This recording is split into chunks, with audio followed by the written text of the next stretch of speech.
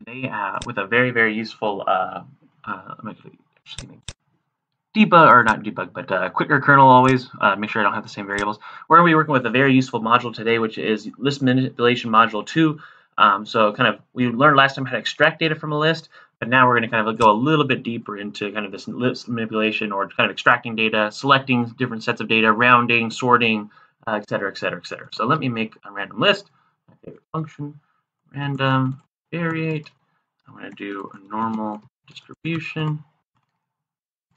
I'm going to have it say a 10, center around 10, standard deviation of 10, not very precise, list of 500. And let's take a peek at this.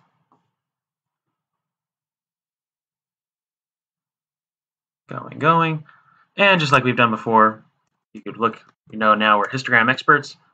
So if I look at my R list, just like what we might anticipate. So let's look, a little wonky because again, only 500 data points.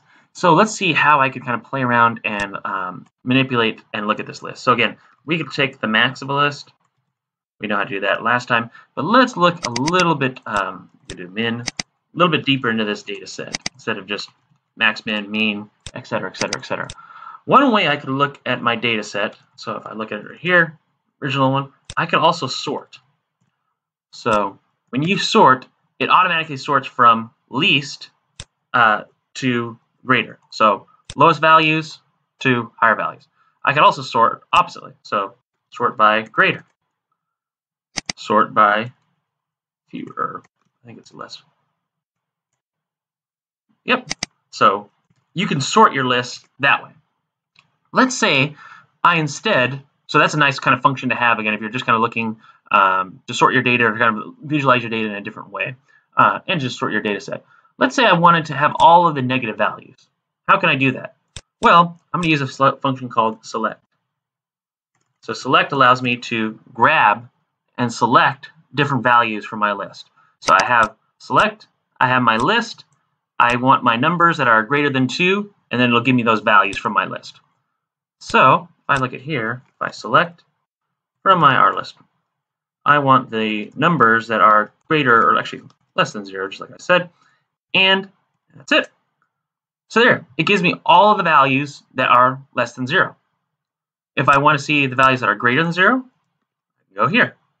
I don't know why I double 0, but if I want the values that are greater than 10, this. If I want the values that are greater than 30, this is shorter, greater than 50, nothing. So a nice way, again, to kind of look at that data set and grab different values. I could also, from my R list, I could also take that R list and I could round it. So I could round it to the nearest integer. I could round it to the nearest 0.1. I could round it to the nearest 10, nearest 100, et cetera, et cetera, et cetera. So that's how you could also kind of round lists as well. Now, let's go back and look at my select function here. So let's see if the number is greater than 3. So let's say I wanted to look at my, let's look at a certain value. Actually, let's do numbers greater than 5. How about greater than 10? So let's look at this first value. Let's say I was super interested in this first value, 12.76, but I don't know where this occurs in my list. Let's say that's important. One of the ways that I could look for it is position. So I could do position in my R list. Actually, let's look at position. Let's look at the syntax. Position. So I need a list, and then I want to see where this values occur. So you can see here, for B, it's going to give you all the values where this occurs at. So if I want to see, I want the position of R list where this value occurs. So I could just copy this here. 2. What about maybe the 10th element? Where does that pop up? 21. What about the 34th element?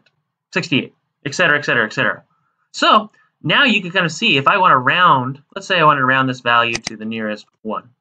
I want to see how many times, actually, let's see, I want to find the position where 14 occurs. It occurs here, here, here, and here. Or I could look at this And let's say I'm not interested in the positions, but I'm interested in how many times.